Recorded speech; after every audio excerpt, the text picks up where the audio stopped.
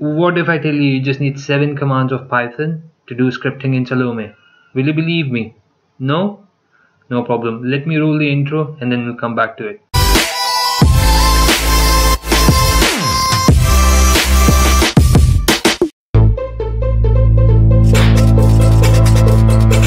The first command is import.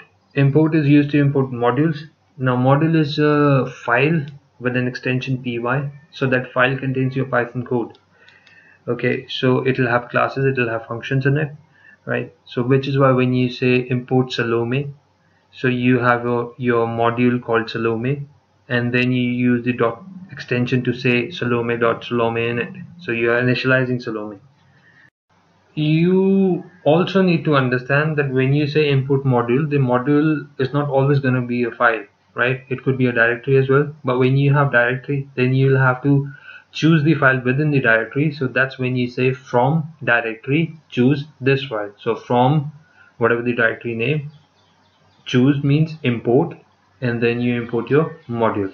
Well, that's there is. So while we are here, we might as well discuss sys.path.insert. Well, when you import sys, that's gonna have some methods and attributes to it. So that's exactly what you're trying to access with the dot separator. So you're saying sys.path. When you say that, let me run it for you. So this is the list of all the paths which you get after printing sys.path. So basically that's where Python, it looks for the modules, right? Now in case if you want to add another path to it, your own custom path where you are working at the moment, so all you have to do is you just have to say sys.path.insert, and then you insert your path. So that's here it is. Now the next command that we're going to be discussing is for statement or for loop. Well, why is it used? It is used to automate stuff, so you can do the same thing over and over again, and that's exactly what's the whole point of scripting, right? So we are doing scripting for automation, so this is one command which is going to be used over and over, so you better get very comfortable with this command. Well, how does it work? Basically what happens is you write for, and then you write a variable or iterator which is gonna iterate over this iterable. Now in case if you don't really understand what iterable or iterator is, that's fine. So basically you have bunch of stuff here in the range 2. Okay, so if you open up range 2, it's gonna have 0 and 1. Now that bunch of stuff, so you're gonna be repeating this thing for item in that bunch of stuff. So item is gonna take first value of that bunch in the first go, and then it's going to take second value of that bunch in the second go. So that's exactly what's happening. I think a little example will help make things a little bit clearer. So what we're going to do is we're going to say, okay, list 1 or list 2 is equal to, we are just making a list is nothing but it's just a collection of things. So what I'm going to do is I'm going to put value 2, 3, so these are the components of the list, right? And I'm also gonna put the string value, maybe just put maybe, right? So that's your string. So now what I'm gonna do is I'm gonna print each value using for loop. So I'm just gonna say for item. So you see there is no variable defined in item, variable called item, it's not defined, but still it's gonna work. You see how for item in, you're just gonna say list 2, and then you're gonna say print, and then you're gonna say list, just say item, don't worry, right? So that's what you're gonna say, and then you save it, and then you run it. Let's see what we get. So you got 2, 3, 4, and maybe. So that's exactly how for loop works, and we're gonna be using for loop. Let me go back there. So we have for loop here. We were trying to get pictures, we were dumping the view, so we are using for loop for the same stuff. Yeah, that's about the for.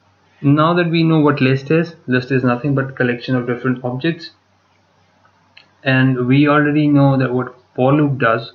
For loop, it just iterates over and over given the number of times you want it to be happening. So there is something called list comprehension. Now list comprehension is it's just a list, but then you use your for loop to populate the list. How does that happen? Okay, so we gonna name our list as list 7, and then we gonna, so list is always within the square brackets, right? So we're gonna use the for loop. I'm gonna say for value, so you can keep changing the variable name if you wish, for value in range 5, let's say 5, right? So this is the for loop. Now what are you gonna do with the for loop?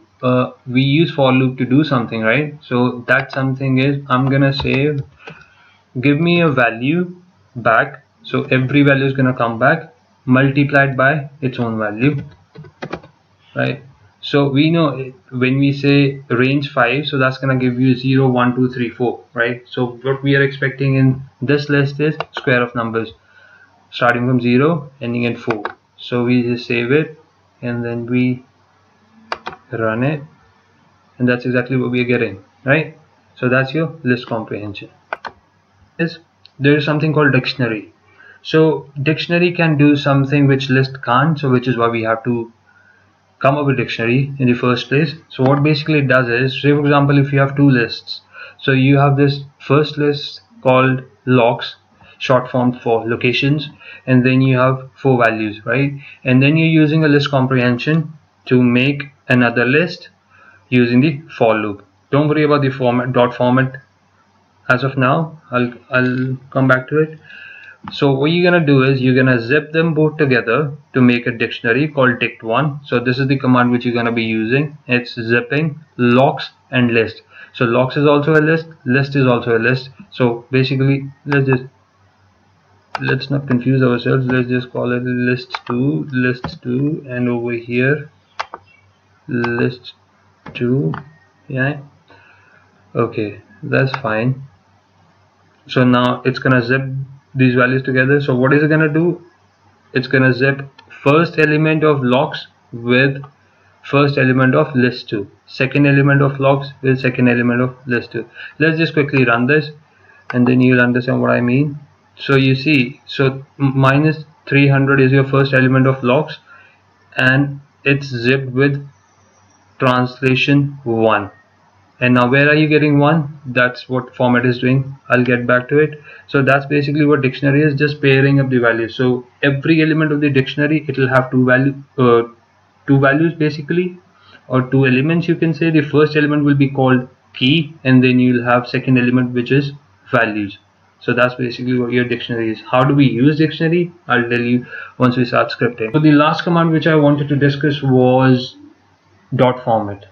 Now you see very carefully what's happening here. We are creating a list using list comprehension. We are using a for loop for item in range 1 to 5, right? Excluding 5, so it's going to give you 0 1 2 3 4, right? So now what you want it to do, this for loop to do, is you want translation underscore, and then you want for loop to change the value here. So it's going to give you translation 1 first, then translation 2 in the second go, and in the third step it's going to give you, in the third loop it's going to give you translation 3, and so on. So but inside the quotations you can just have string value, right? So it's not going to change your number. So what we need to do is we're going to put curly braces here, and then outside the string, outside the quotations, we're going to say dot format, and then you can use your variable which is item, which is going to be your numeric value. Now to convert the numeric value to the string value, we have to use str. That's exactly what dot format is used for, and we'll be using in heaps once we start scripting. So just get yourself very comfortable with this one. Yeah, let's just run it and see what's happening here. Yeah, okay, let me remove this, remove all this. We're just gonna say print list2, right? Let's run it again. So this is what you're getting. You're getting a list with the values translation 1 2 3 4. So that's the whole sole purpose for dot format. Dot format is just to keep varying the values inside your string, right, which is enclosed within your quotation marks.